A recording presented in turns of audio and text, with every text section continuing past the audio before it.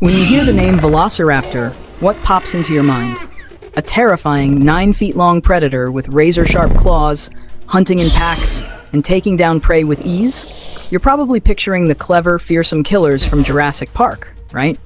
That image has been burned into our collective imagination for decades.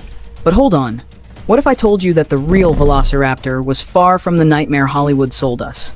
Yeah, you heard that right. Velociraptor, the so-called terrifying predator, was actually more like a feathered, flightless bird, not much bigger than a turkey. Forget about it being the ultimate prehistoric killing machine. The real Velociraptor was small, scrappy, and dare I say, kind of adorable. How did we go from thinking of it as a nightmare to realizing it's closer to an oversized chicken with an attitude? Let's dig in and uncover the truth about Velociraptor. In the early 1990s, Jurassic Park stormed onto the scene and completely redefined what people thought about dinosaurs. Suddenly, Velociraptor was a household name. It was shown as a pack-hunting genius, coordinating attacks and opening doors like some prehistoric James Bond villain. And let's not forget its size. In the movie, these raptors were massive, around 6 feet tall and 12 feet long, with long, razor-sharp claws that could disembowel a T-Rex if given the chance. They were terrifyingly fast, cunning, and absolutely lethal. That was the Velociraptor we thought we knew. But the reality? It's a little less Hollywood and a lot more National Geographic. The actual Velociraptor was a whole different creature. For starters, it wasn't 6 feet tall. The real Velociraptor was about 1.5 feet tall at the hip and around 6.5 feet long, but most of that length came from its tail. We're talking about an animal that weighed only 15 to 30 pounds, basically the size of a turkey. A very athletic turkey, but still a turkey. And that sleek, scaly skin you saw in the movies? Nope. Velociraptor was covered in feathers. Yes, feathers. Scientists discovered quill knobs on its forearm bones, evidence of feathers that would have made it look more like a prehistoric bird than a scaly lizard.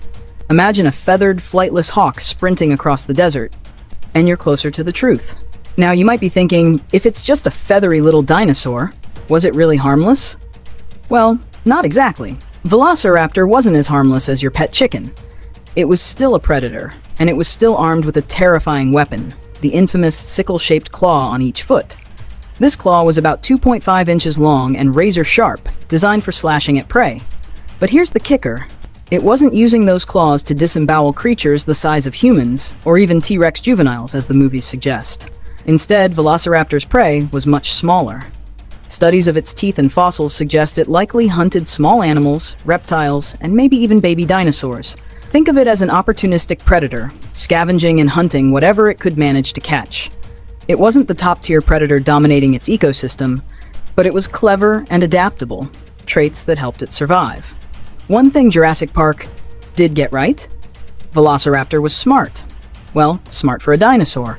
Its brain was relatively large compared to its body size, and its intelligence likely helped it become an effective hunter. But before you start picturing it solving puzzles or plotting world domination, let's put things in perspective. Velociraptor's intelligence was probably closer to that of modern birds, like crows or parrots. These are smart animals, sure, but they're not exactly writing symphonies or solving Rubik's Cubes. So, while Velociraptor may have been a clever little predator, it wasn't quite the criminal mastermind Hollywood made it out to be. Another big misconception is the idea that Velociraptor hunted in packs. The movies show them coordinating attacks and outsmarting their prey with military precision. It's an exciting thought, but the evidence just doesn't support it. Fossil records suggest Velociraptors were more likely solitary hunters. They probably scavenged for food or ambushed smaller prey on their own, while some other dromaeosaurs, Velociraptor's family, might have displayed pack behavior. There's no strong evidence to suggest Velociraptor did. So, the image of a coordinated raptor strike team? It's more fiction than fact. Let's talk about that iconic sickle-shaped claw. In the movies, it's depicted as a lethal weapon used for slashing open prey, but the reality is a little less dramatic. Fossil evidence suggests that Velociraptor used its claw more like a grappling hook. Instead of slashing, it likely used the claw to pin down struggling prey while it delivered the killing blow with its teeth. Think of it as a hunter trapping its meal before digging in, rather than a ninja slicing and dicing everything in its path. Practical? Yes. Terrifying? Only if you were the prey. So why did Velociraptor have feathers if it couldn't fly? Well, feathers served several purposes. They might have been used for display, like modern birds showing off their plumage to attract mates or intimidate rivals. Feathers also provided insulation, helping Velociraptor regulate its body temperature in the harsh desert environment where it lived. And who knows? Maybe it flapped its feathered arms in an intimidating display to scare off predators or rivals. While it wasn't soaring through the skies, those feathers still played a crucial role in its survival. Velociraptor lived about 75 to 71 million years ago in what is now Mongolia. Its environment was harsh, an arid desert with limited water and vegetation. This tough landscape shaped Velociraptor into a resourceful predator. One of the most famous Velociraptor fossils ever discovered is locked in combat with a Protoceratops, a sheep-sized herbivore. The two dinosaurs were fossilized mid-battle, with the Velociraptor's claw embedded in the Protoceratops' neck. This fossil, known as the fighting dinosaurs, gives us a rare glimpse into how Velociraptor hunted and fought. But even in this iconic scene, it's clear that Velociraptor wasn't invincible. The Protoceratops likely dealt a fatal blow to the raptor before succumbing to its injuries. It's a reminder that Velociraptor's world was brutal, and survival was never guaranteed. So, how did we get it so wrong? Why do we think of Velociraptor as a human-sized monster instead of a feathery little predator? The answer lies in Hollywood and paleontology's evolving understanding of dinosaurs.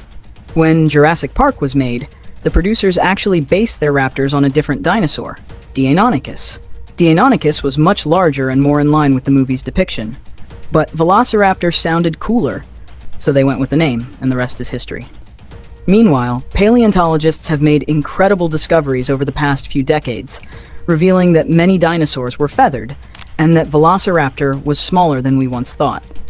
These findings have completely transformed our understanding of these creatures. Velociraptor's transformation from terrifying predator to scrappy underdog doesn't make it any less fascinating. In fact, its real-life story is even more compelling. It wasn't the apex predator of its time, but it was a survivor, smart, agile, and perfectly adapted to its environment. So next time you hear the name Velociraptor, don't just think of the Hollywood monster.